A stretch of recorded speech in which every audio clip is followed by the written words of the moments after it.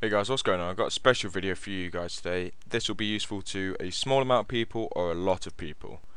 Basically, if you are a Mac OS X user and also a Windows user and even a Linux user, this will be useful for you. Basically, if you use Mac OS X at home and you also use a Windows at work, you will be familiar with the fact that iWork does not work with Windows systems unless you were to convert it there and then on your Mac system at home. So basically, say you're at work and you have your documents on the Google Drive, for example, and it's all on Pages, and you'll notice you'll come down, you'll click it, and it opens as a folder. Well, we know now we cannot do anything with it. The closest we can get is a frigging image of your document, but that is not useful at all. So here what I'm going to show you is how to convert your Pages work into a document work on the go while it's within the cloud. So what you want to do is just select one of them that you need to download. Say it's got to be Pages, it will be set as a folder. Hit the tick, or if you're in Dropbox, just right click it and click download. Hit download and it will download as a zip. Click download here and it will say calculating size of download and whatnot, and your download will begin shortly. There it is right there. So now we want to go over to www.icloud.com and just sign in to your iCloud account. And then what we're using iCloud for here is because it has a portable Pages in browser piece of kit. Basically, it's still in beta, so sometimes it will work, sometimes it won't.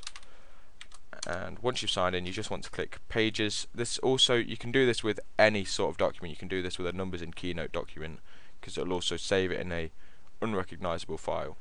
So if you hit Pages, and what you want to do now is you want to drag and drop your zip onto here, and it will be uploading, and while it's uploading it will be processing it at the same time. So just give it a minute or two, and then when we're ready it will present us the document. Here we are. This is the one just over here. So it's just processing it now, and when it comes up with all the text you will know that it's done. There we go. So if I double click on it, it will come up with the page itself when it loads up. And this is the page, this is the work. So what I want to do now is, we're happy with the work, we can either continue to work in this or we can use Microsoft Word's settings itself. So what you want to do is download a copy. You either want Pages, PDF, Word, EPUB. If you're in a Windows state you want to download the Word version, obviously, so we're going to go for the Word version. We'll say preparing file, and it will be done any second, and then it will just download it, and then you can just hit that and it'll open your document in Microsoft Word, and there you go, that's everything. If this video helped you, if you have any questions, comment below, like the video. If it helped you so much and you think it can help someone else, please share it on Twitter, Google+, Facebook, whatever.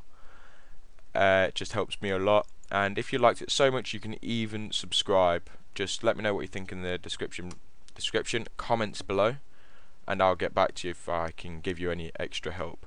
Thanks and goodbye.